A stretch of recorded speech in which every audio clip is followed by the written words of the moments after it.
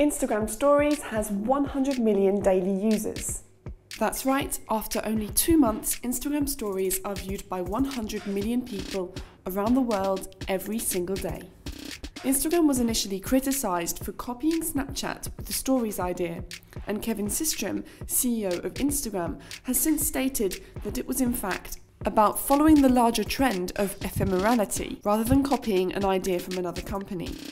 So forget about pride of authorship, it's working. And could the iPhone 7 change the look of Instagram? More and more professional-looking images could be making their way onto Instagram with the arrival of the iPhone 7 Plus, which will offer a brand new feature never seen on an Apple device before, called Portrait Mode. The feature allows you to add depth and perspective to your photos, giving them a professional feel you wouldn't usually get with a smartphone.